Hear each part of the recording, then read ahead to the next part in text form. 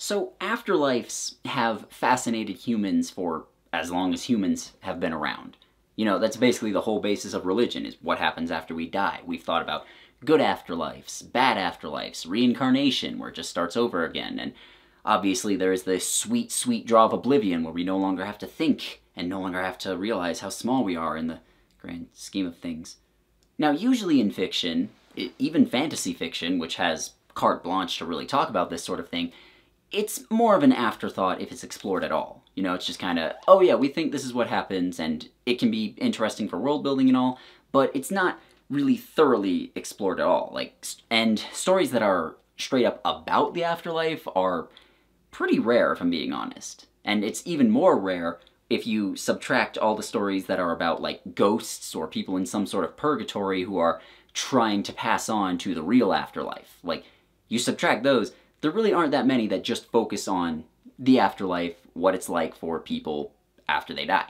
And Guards of the Shadowlands is one of those rare exceptions. This is the introduction song. It's not very good, but it's not too long. Specifically, this series is about going into a bad afterlife, going into hell, and trying to rescue a loved one who is trapped there. Kind of similar to the story of Orpheus from Greek mythology. If you've never read it or anything about that, basically, this guy's wife died and he's super sad, so he went down to the underworld and convinced Hades to let his wife back up, but the one rule was that he couldn't look back while he was climbing back out of the underworld, and that the last second he looked back and saw his wife, and then she disappeared and he never got her back, and it's like sad and stuff, I guess. And at first that's what Guards of the Shadowlands is about, but it does change quite a bit later.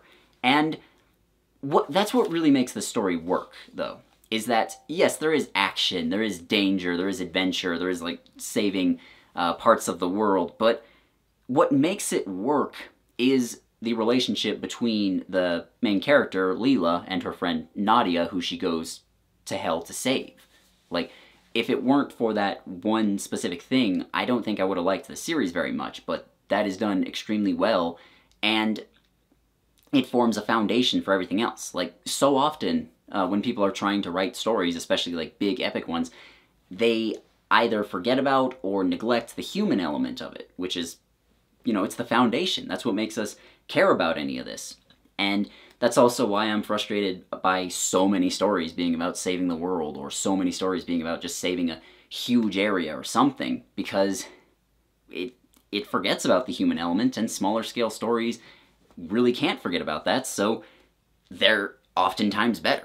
To start with the first book, we are introduced to Leela and how much her life sucks. Like, I won't go into extreme detail, but it is awful for a variety of reasons. Like, her mother abandoned her when she was about 4 years old, and so she's just been in foster care this whole time. She has, like, no family, no real close friends. She had just gotten out of juvenile hall for crimes which were kind of justified, but in the eyes of the law that doesn't really matter, unfortunately. And, I mean, to give you an idea of just how she does not have any connection to her family and she has no friends, near the beginning she mentions that she thinks she's Puerto Rican, but she doesn't actually know for sure, and she doesn't have anyone who can tell her. Like, I don't know why, that's such a small detail, but it really just broke my heart. I felt bad for this girl. But she meets Nadia pretty early on, and they become friends. Like, she becomes her connection to the wider world, and she realizes, okay, life is not super awful. And I should note that at this stage, Leela already knows about the Dark City, which is the afterlife where people who commit suicide go, because she attempted suicide a while before the story began, and she could see some visions of it, and obviously she survived, but she continues seeing visions of it in the present day. So that's her motivation to not kill herself. She realized, well, there's nothing great after this life, so I may as well make the best of it. However, pretty early on in the story, Nadia kills herself, and Leela, as well as all of the other people around her, are heartbroken by this because, you know, their friend killed herself, but Leela especially is heartbroken because she knows where Nadia is, and she knows it's terrible there. And through a series of events, which aren't that complicated, but it's not that interesting either, Leela winds up in the Dark City herself, and she decides, you know what, as long as I'm here, I'm going to rescue my friend. And that's where the bulk of the story takes place. I'll tell you right now, this is a fantastic setup. It's great, it's awesome, it's insert other positive adjectives here, because it's very focused. You know, we are in this horrible place. The Dark City is awful. Like, it's full of all these souls of people who committed suicide, and so they're just depressed or angry and just wandering around, and in addition there are demons everywhere killing people, both the souls that were there and anyone else who might wander in, like Leela. But it's really just about her trying to rescue her friend, and all of these are obstacles in her way. We have a very focused goal that we want the main character to succeed at, and the villains are getting in the way of that. Like, there are too many stories that just get this backwards, where the hero is just kind of chilling, and then the villains decide to do something evil, like they want to take over the world, or they want to destroy the world or something, and the heroes just decide, okay, I'm going to stop them from doing that. And while this isn't inherently bad, if you're not careful, having a reactive protagonist can make them a boring protagonist, and that's not a problem here. It's great. Like, when Leela is fighting through Mazakin, like, the demons here are called Mazakin, we'll get more into them in a minute, or she's joining up with the guards that patrol this area, which is where the name of the series comes from, Guards of the Shadowlands, we know that that's just a side story, or maybe side story is not the right word, but it's more of a distraction for her because she is going after her friend. That's what she's here for. And she never loses sight of that, even when other, maybe more important story elements are happening. And Leela is really a great character to follow. You know, she has some horrible trauma in her past, and that affects her, but she's not defined by it. Likewise, she starts a romance pretty early on in the story with one of the guards. His name is Malachi. It sounds like a spoiler, but it's really not. It's not. It's pretty obvious where that's going from the beginning. And again, that informs her character, but she's not defined by it. And she changes over time, too. Like, from the beginning, she's, like, tough just because she's gone through so much shit in her life, but she's not invincible. And she can fight, kinda, but she's not a warrior. You know, she's not someone who's been training for decades or millennia, in some cases, like the guards have been doing. She's just someone who has been in scrapes in her life, and she knows her own limitations. Like, pretty early on, like, the first thing that happens in the story is she does attack this dude, but rather than just beating him up, which would be possible for her, she intimidates him by pretending she's friends with gang members, and that's how she gets him to leave both her and Nadia alone. That's, like, the first thing that happens in the story. And so we realize, okay, she knows her own limitations, and she's intelligent, and that informs her throughout the rest of the series as well, and that works really well. And her romance with Malachi is fine. You know, it's not bad, but it is a bit superfluous. And, I mean, again, I'm not going to complain. It's just, it's superfluous. You know, it didn't really need to be there. And Malachi himself is fine as a love interest. You know, he's not abusive or anything like that, which honestly puts him above, like, 80% of love interests, but, well, let's not even get into that. But, you know, he's just kind of the love interest with his own tragic backstory, and he's not a jerk or anything, which is nice. He has a heart of gold, he really does. But there's just not a whole lot to him beyond his backstory, which is pretty good, I think.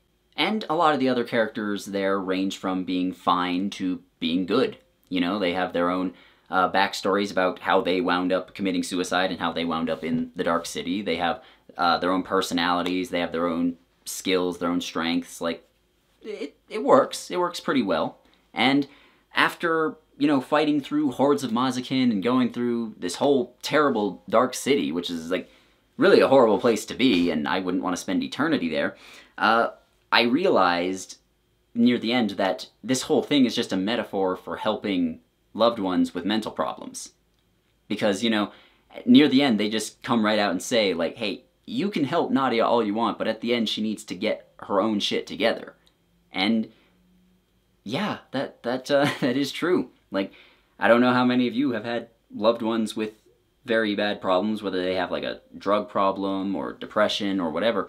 Like, you can be there to support them, and you can be there to help them, and that is invaluable for them, but at the end of the day, they have to fix themselves. And I mean, having known people who have wound up dying from this sort of thing, it got me. I don't know if it would be the same for other people, especially if you haven't been in that situation, but when I realized that, it made me realize that this whole book is a lot smarter than it seemed at first, where it was just a simple adventure story, and it hit home, you know?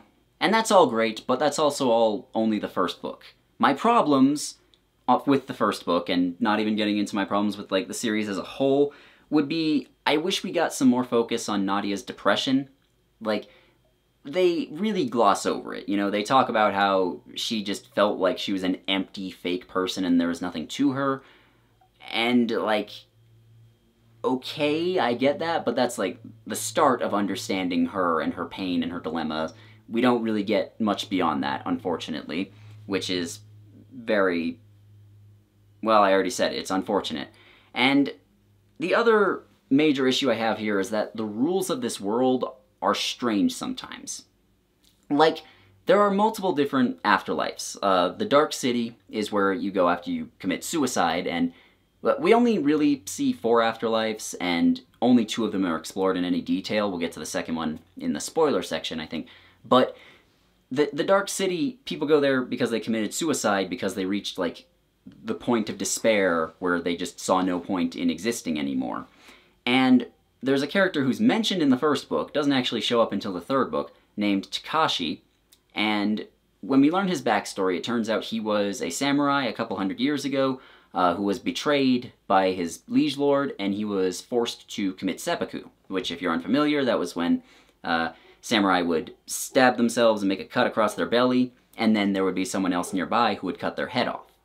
And that's the thing to note, because if you just cut across your belly like that, it'll kill you, but it'll take some time to do so, and you're going to be sitting there suffering for a while, which is why you had your friend nearby who would chop your head off. Like, so the guy who killed Takashi was the one who landed the final blow, number 1, and number 2, he was forced to commit seppuku. He didn't do this of his own free will, so I don't think that counts as suicide. You know, he was executed, essentially.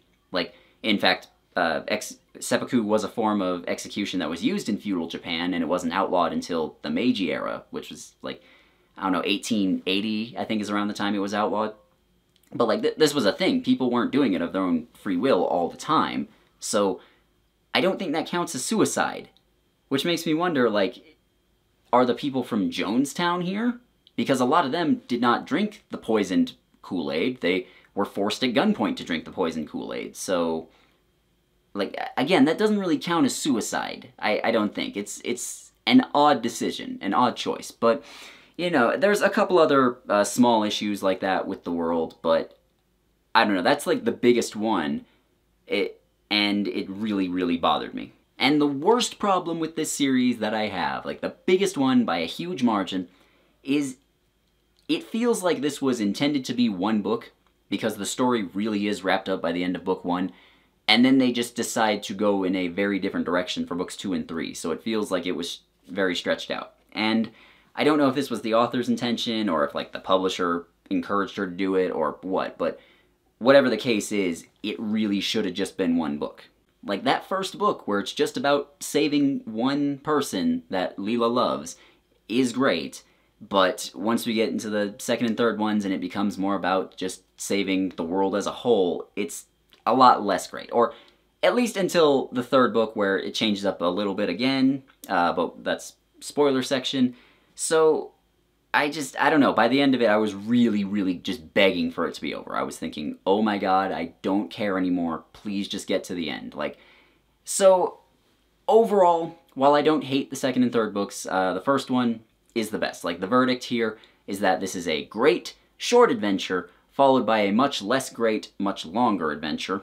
And I don't know, if the premise of the first book sounds interesting to you, I think you should check that out. But if you really don't care beyond that, and by the time you get to the end of that, you're like, okay, I'm done with the story, I don't need to know what happens next, then yeah, you can just stop there. What happens next is not really important. Just pretend, yep, happily ever after. And that's about all, so I will get into the spoiler section now. If you don't want to see any of that, then goodbye. Up yours, woke moralists. We'll see who cancels who. Alright. At the end of the first book, Leela reaches Nadia, and they are able to help her out. Basically, they go to the judge, who is the person that decides where you go in, or what afterlife you go to after you die, and is also kind of God, but kind of not.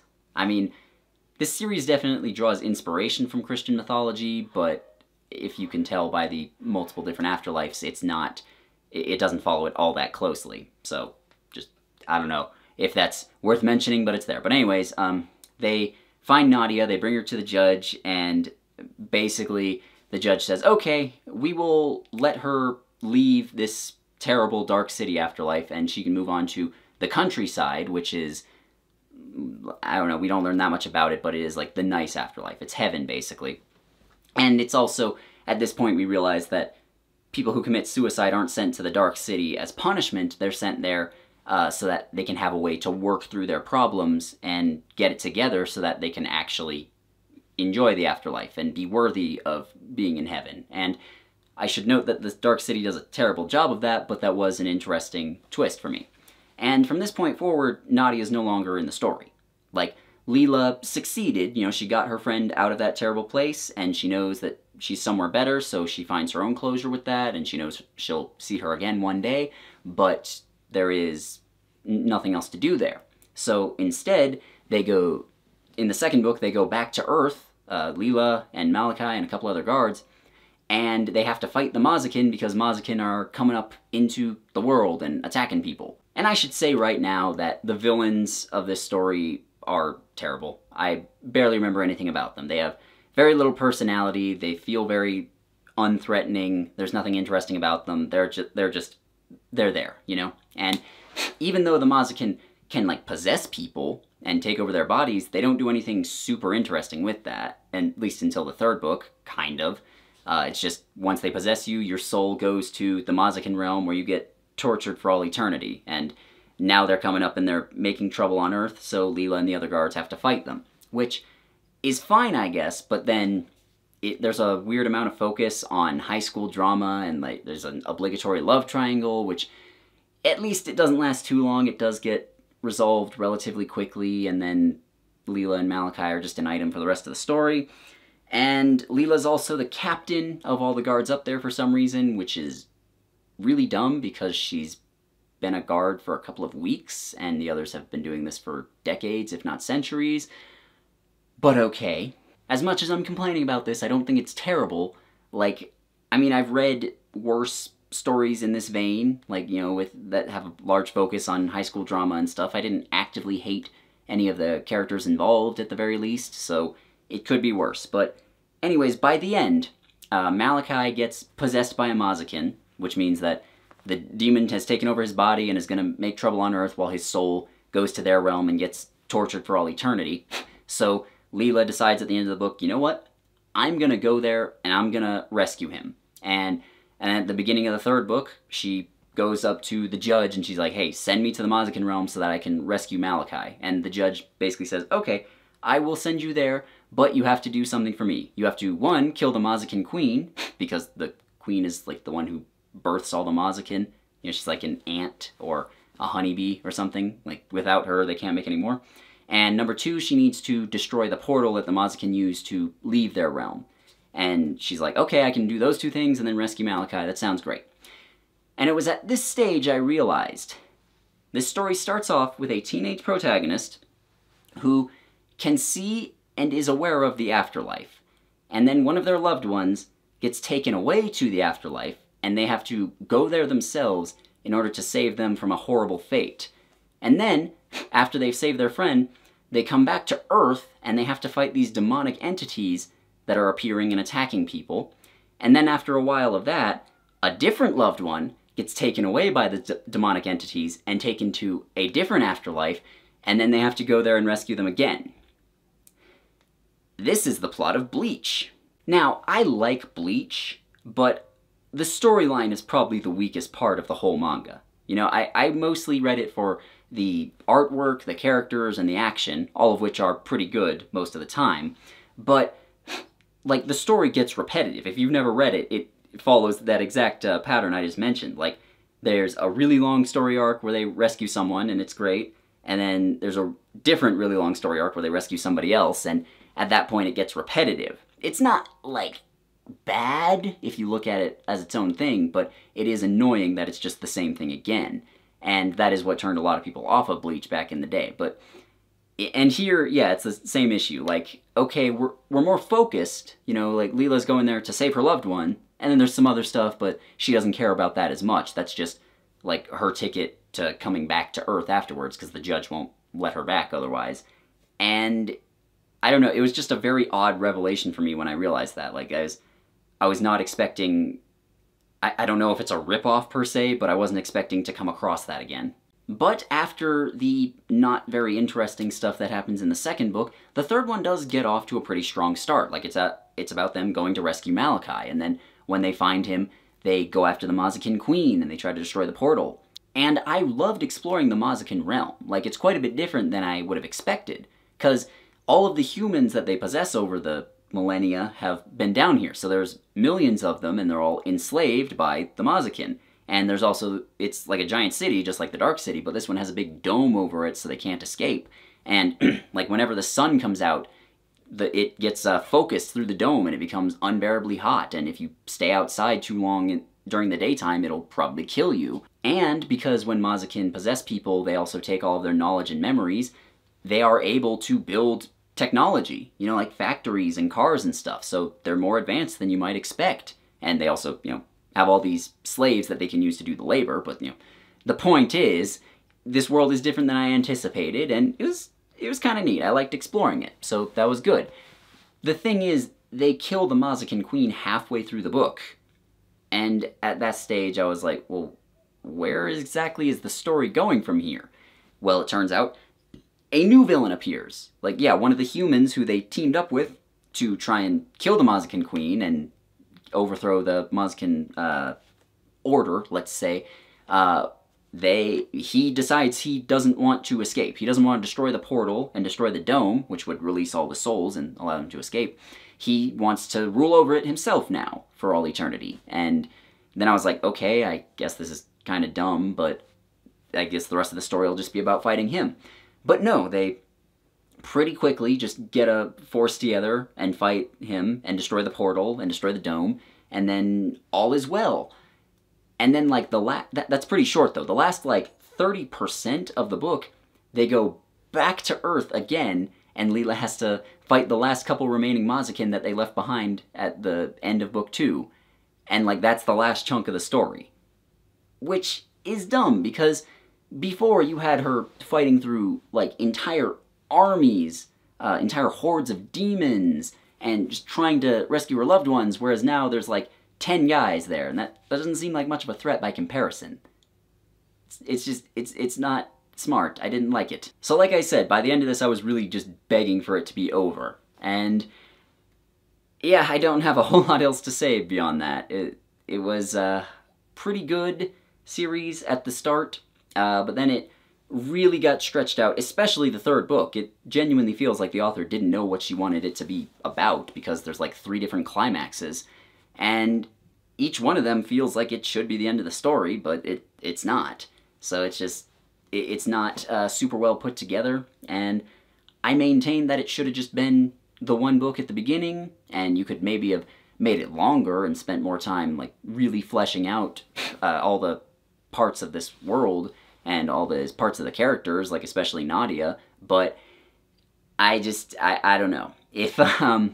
If any of that still sounds neat to you, then I guess you could read the whole series. If not, then just read the first book, like I said.